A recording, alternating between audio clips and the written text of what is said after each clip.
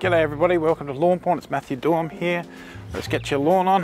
Back from our little jaunt over the weekend. It's the 2nd of April here, and I'm going to do my week 1 application today, which is launch and root builder, 100 mils of each per the 100 square meters. The temperature, as you can see with the clouds today, it is cooler, and autumn is definitely here now, that's for sure. So I've got a week of mid to like medium high 20s.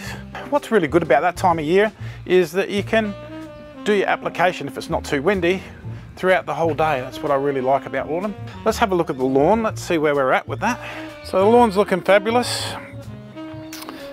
I haven't mowed it. Remember 4 days ago I did my day 1 treatment of April, even though it wasn't April. But we had a little bit of a going away for a few days, so I thought I'd knock that on the head. It's all looking pretty reasonable. There's a bit of scuffing just over here, Last mow I did 3 different directions. Well, it's a little bit chopped up. I'm not going to mow today, I'm just going to treat with launch, and launch is a balanced NPK.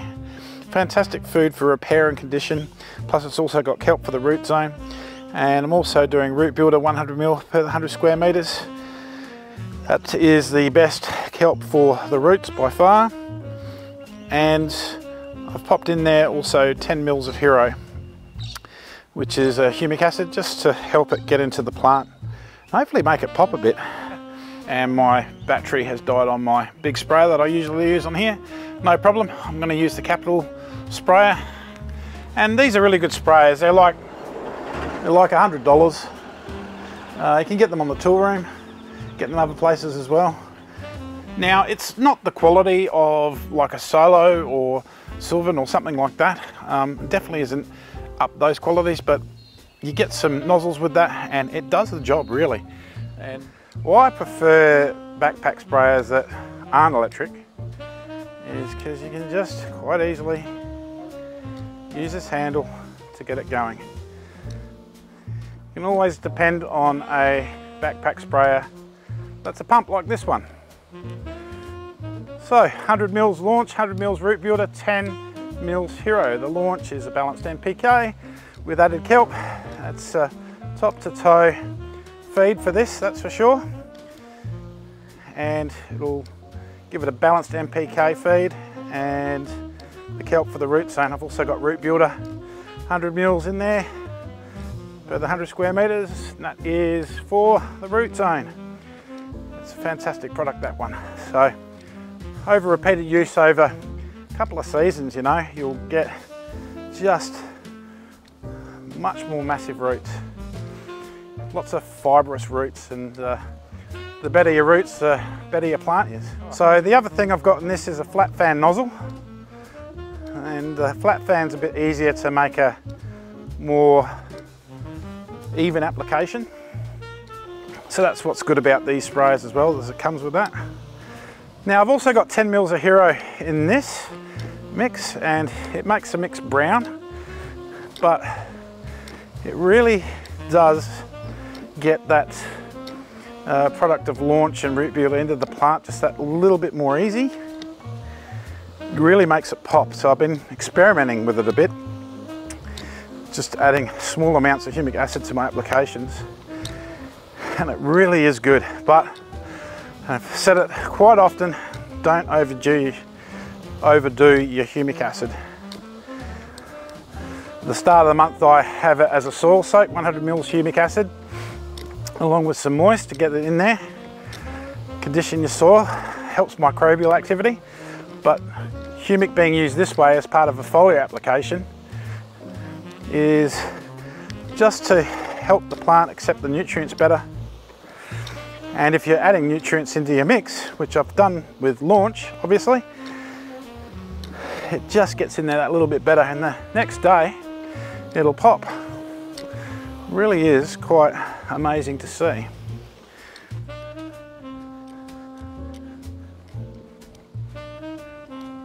Now a good thing to do as well is practice with a known amount of water in your sprayer. Go over your area and see how many litres you use. I sort of didn't do that. I guesstimated it. I guesstimated 8 litres see how I go in a minute, but if I've got some extra, it means I've undersprayed a bit. If I went over it too and didn't have enough to do the spraying, I would have oversprayed, but that's okay. Still got quite a bit there. It's a bit hard to see, but that says 4 litres. So I had 8 litres before. So rather than waste that product, what I might do is I might put another 2 litres in it, and that way I'll get another pass. But in future I'll know that I need to do 12 litres, 10 litres for 2 passes rather than 8. So I've got the filter basket here, all the water goes through the filter basket.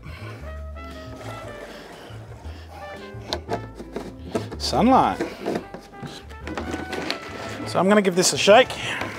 You know, I've gone mostly up and down, up and down, up and down. My second spray I'm going to do in a different direction, side to side to side to side. Alright, now I'm doing the other direction, up and down. And I am just going to do it facing this way. So I'm facing the camera. I can sort of get away with it by putting the wand behind where I step. It's the part next to the fence there. So obviously this is a slightly less of a solution because of the extra couple of litres of water in there, but at least I'm getting all my product down. Now the thing is, with this, like if it did rain within an hour or so, it doesn't matter. Remember that you don't water this in. It becomes a soil soak rather than a foliar feed. It only takes a couple of hours for it to sort of get into the system of the leaf. And it takes about 6 hours to go right through the whole system of the plant. When to mow? Well, probably wouldn't need to mow till tomorrow. You've got to give it at least 6 hours before you do a mow. But, you know, I like to let it breathe, give it a day. I am going to have to mow tomorrow because I'm going to be busy for the next few days. But yeah, this lawn is in fantastic condition going into the cooler months. Just where I want it, you know.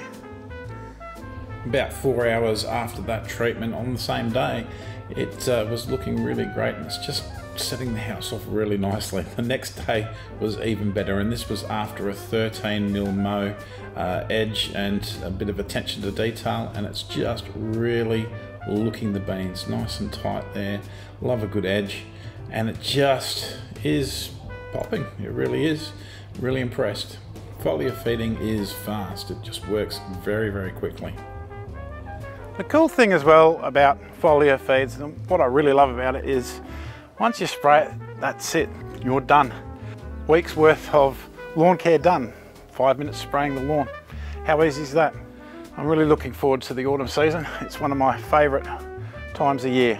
Yeah, it just gets a different look to it, and it's quite interesting watching the change. Compared to my condition 2 weeks ago, it's starting to go down a little bit, and I think a bit of a tap on the bum there for not doing my application last time of charger.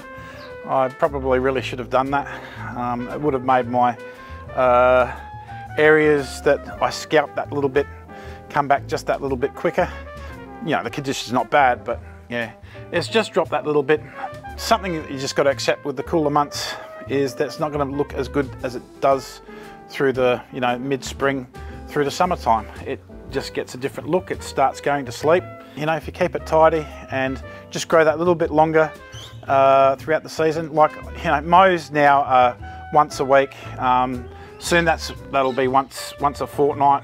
Going into May, June, you know, once a fortnight. July, once a month. August, once or twice a month maybe. And that's the good thing about warm season grass throughout the winter months as well, is that you don't have to fuss over it so much. So just grow with that little bit extra length. The less you do to it, the better it is for it, really. So watering as well, I should talk about that. That's once a week for me now.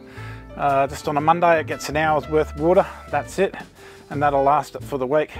I've got some robot mower stuff to do now for my next few videos, so I better get stuck into doing that, and I'll catch you in the next video. Get your lawn on. Thanks for watching. Like, subscribe, do all that. Good on you. See you later.